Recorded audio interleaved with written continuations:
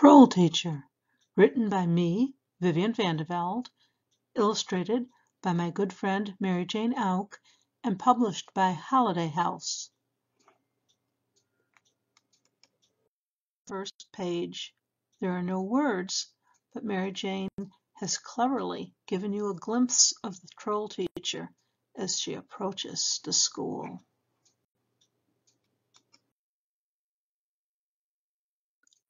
Elizabeth noticed right away that her new teacher was a troll. The name written on the blackboard was Miss Turtledove, which sounded promising. But when Miss Turtledove entered the classroom, she had to duck to fit in under the doorway, and her hairy knuckles scraped against the floor. Her skin was the color of pale spiders. Her hair looked like purple cotton candy. But Elizabeth knew she was in trouble when Miss Turtledove ate all the chalk, then licked the blackboard clean. Elizabeth sank down in her chair and tried to hide behind Nicholas. "Now, children," said Miss Turtledove, tapping her long, sharp pointer stick against her warty palm, "pay attention. 2 + 2 = 17, except on Tuesdays, when they're 32. Elizabeth sank lower in her seat. "The capital of New York State is Bolivia."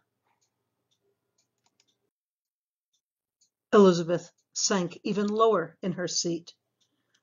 "George Washington invented pizza in 1954.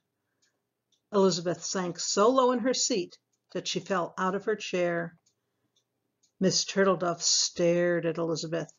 "If you must sit on the floor," she said, "move your desk to the cloakroom, where it won't be in the way." By the end of the day, the cloakroom was cluttered with 3 other desks, as well as the class aquarium, the wall clock, and a picture of Mr. Boynick, the principal.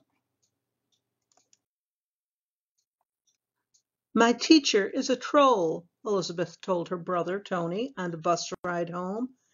"Your teacher," he answered. "First day of school, and my teacher's already assigned a book report." "My teacher is a troll," Elizabeth told her mother, who had just come home from work. "Gee, that's too bad," her mother said, handing Elizabeth the silverware and plates to set the table. "My teacher is a troll," Elizabeth told her father at dinner. "That's not nice," her father said. "Where do you get that?" He glared at Tony. "Where does she get that sort of thing?" Tony shrugged. The next day at school, Miss Turtledove said it was art day, but she made the children hold the crayons in their teeth. When Dawn drew a house, Miss Turtledove said that was rude and sent her to the principal's office. Gloria insisted she didn't know where to put the letter X in the word shoe, and she got sent to the office too. And Terry was sent there for looking too neat during recess. By the end of the day, there were 7 children sent to Mr. Boynick's office and 5 more desks in the cloakroom. Miss Turtledove told the children to shape up, or she'd run her fingernails down the blackboard. That evening, parents and students and teachers were invited to a get-together ice cream social. Now they'll see, Elizabeth thought, but her parents didn't see. Parents never do. Miss Turtledove stood there in the orange dress that matched her eyes but showed her hairy knees. She smiled at the parents, all her pointy teeth gleaming.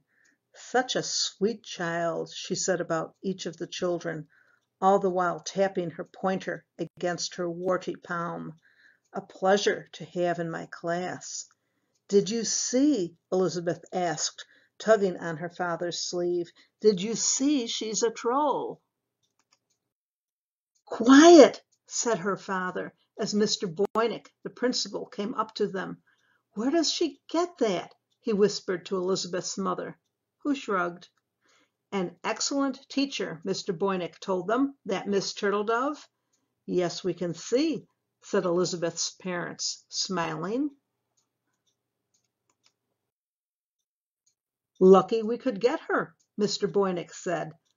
"Lucky indeed," her parents agreed, nodding. "And so pretty and pleasant," Mr. Boynick said. "You're a lucky girl, Lizzie." Mr. Boynick patted Elizabeth on the head. Elizabeth, who hated nothing worse than being called Lizzie, except maybe being patted on the head, stuck her tongue out into her ice cream cone. None of the adults seemed to notice that Miss Turtledove kept sneaking to the cloakroom to gnaw on the piled-up desks. "I'd better find out what Troll's like before she starts eating us," Elizabeth thought. The next day, while Miss Turtledove was in the cloakroom eating backpacks, Elizabeth put a valentine on the teacher's desk, even though she was either 5 months early or 7 months late.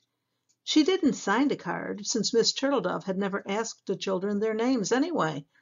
Elizabeth just wrote, "Your friend." Surely even a troll wouldn't eat a friend.